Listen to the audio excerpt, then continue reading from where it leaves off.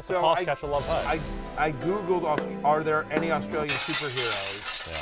And Manifold Okay. has become the most prominent Australian hero in the modern Marvel universe. Now, Manifold has not made it into the MCU, the Marvel Cinematic Universe, but there's comic books about this. And so, yes, Chris Hemsworth is from. There's a lot of people that have acted in. Hugh Jackman as Wolverine. Hugh Jackman, right. But here's what's amazing. I looked that up. That's part of this. You go down this rabbit hole. Hugh Jackman is Australian, and at some point they actually considered making Logan / Wolverine Australian, but instead, especially because he is Australian, right? Yeah. He's from the whatever. He's become attached to the role. Yeah, of course. And actually, they decided to make Logan. They kept him Canadian. So Logan's Canadian. Just so you understand where Australia is within the Marvel Cinematic Universe, is they're like, no, better to keep him Canadian. He's not even American. Right? No, he's not American. Like we're going for a lesser country. No. Right. But it's going to be Canada, not Australia. I don't know. Listen, this is not me talking. This is Marvel. Yeah. I stand tall with our Canadian viewers getting destroyed by Matthew Barry. Long live the Commonwealth. So you went to the same high school as Chris Hemsworth. I did. If we were to go back and what's the name of the high school? Heathmont College. Heathmont College, which is not a high school. It's a college. Well, no, it's a high school. It's like when you're. But why in is your it called a teens. college? I don't know. That's what we do in Australia. It's to like make it sound more fancy. Right. Okay. So you guys both went to Heathmont College, which is a high school in Australia. If we went back today to visit Heathmont College, yes. Is there like a Hall of Fame? Is Chris Hemsworth in that? He would be in it. Right. I would not be. I was going to ask. And then are you? I would not be in the others Hall of Fame. receiving votes? Maybe. Can we get like a little postage stamp size picture of you? I'm Jarek McKinnon. There you go. I'm Jarek McKinnon. Yeah. He's Damien Pierce. I would assume Liam Hemsworth as well. The other Hemsworth. I think he went there as well, but I'm not 100% sure. All right, I but know you just Chris know did. you know Chris did. Yeah. I'm friends with Chris. Yeah. I've met him twice. Yeah. I mean, I did a scene with him, so I spent 2 days with him on set. Yeah. And then I talked to him a little bit at the after party. Sure. At the Avenger, whatever, the premiere party, everything like that. And it's hilarious. There's a picture of me and my wife and Chris Hemsworth, and it's just like. And my wife is very attractive, and so it's just like, and Chris is obviously gorgeous, and so it's just like, who's this really attractive couple with like their weird uncle? Yeah, he's doing love-hate columns on Christian Kirk. I'll bring in the picture tomorrow. I'll see if I can send it to you. But anyway, let's get to Christian Kirk. Yes, I have a gnawing suspicion Chris Hemsworth has no idea who I am, and I think that Christian Kirk might not either. But let's talk about him in the positive because he's on your love list. Yeah, I mean, listen, Chris Hemsworth won the Agbo Superhero League the first year. I played in a fantasy league with him. He's a good fantasy football player, as is Christian Kirk, who's had a 26% target share over the last 4 games, Jay Croucher. And why are we saying Christian Kirk should be a top 15 play this week? Because he's had not only that massive target share, but most of his targets come from the slot. Why does that matter? Because they're playing Kansas City Chiefs. And the Chiefs are bottom 5 in the NFL in terms of most catches and yards allowed to the slot. They're tied for the most touchdowns allowed to players coming out of the slot, the 8th most yards overall to opposing wide receivers. In a game in which the Jaguars are obviously underdogs, they should be throwing quite a bit against the Kansas City Chiefs. I think Christian Kirk has a big game on Sunday against KC. Yep. Let's go to Chris Olave, who just keeps on producing regardless of his quarterback. Yeah, 70 yards or a touchdown in 6 of the past 7 games. He's averaging 15.4 fantasy points per game. Even last week against the Ravens, a game in which the Saints couldn't do anything, he still was fine, right? He still got you something. He's had a 27% target share in the last 7 games as well. I like this matchup against the Steelers. No team in the NFL gives up more yards per game to opposing wide receivers than the Pittsburgh Steelers. They've given up 13 touchdowns to opposing wide receivers. That's most in the NFL. Where is Jameis Winston or the Red Rifle going to throw? It's going to be Chris Olave. Yeah, no, Chris Olave has an incredibly high floor and also quite a high ceiling. Alan Lazard, who's really been sneakily, outside of Aaron Jones when healthy, the only good thing about the Green Bay offense, and you think he keeps it going against the Cowboys? Yeah, I really do. Look, as much as the Packers offense has struggled, especially in their passing attack, Alan Lazard has been great.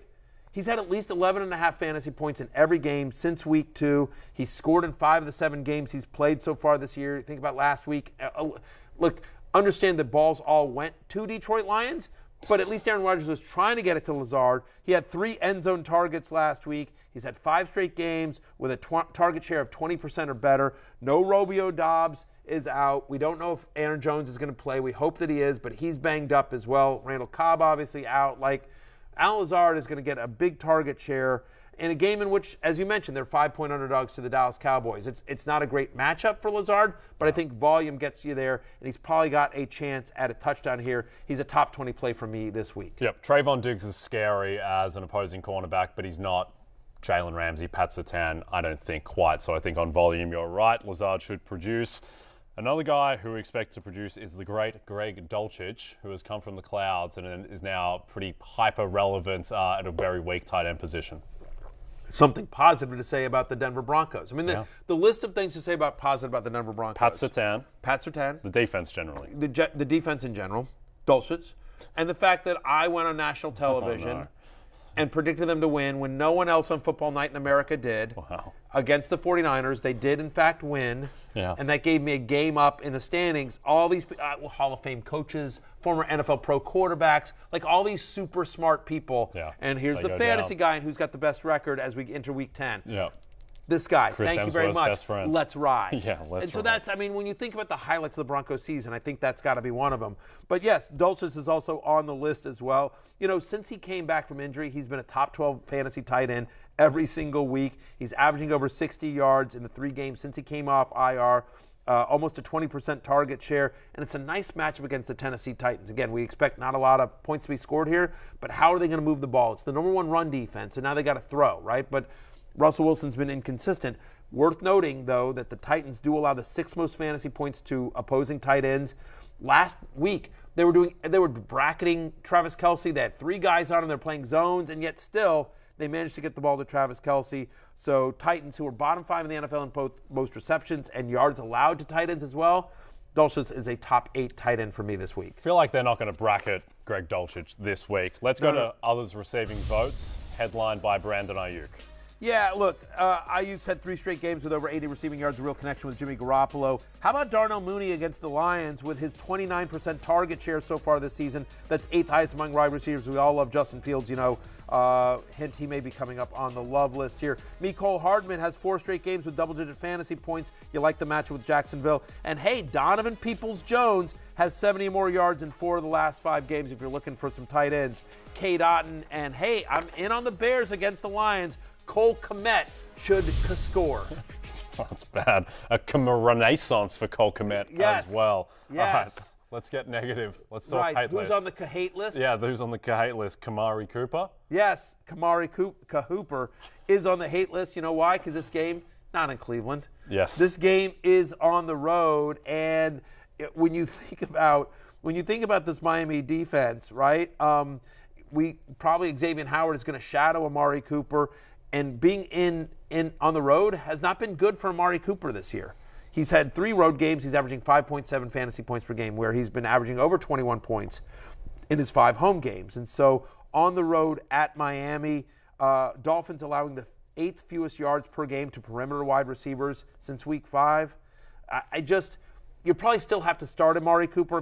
Let's be clear. I still have him as a, borderline wide receiver 2 this week, but given how good he's been so far this year, it's much lower than I would normally have him, given the shadow of Howard and being on the road and how well the Dolphins defense has played against perimeter wide receivers. So just the hate list is always about lowering expectations. Yep, that makes sense to me. Okay, always hate to see this name on the hate list. I know this one pains you. Terry McLaurin.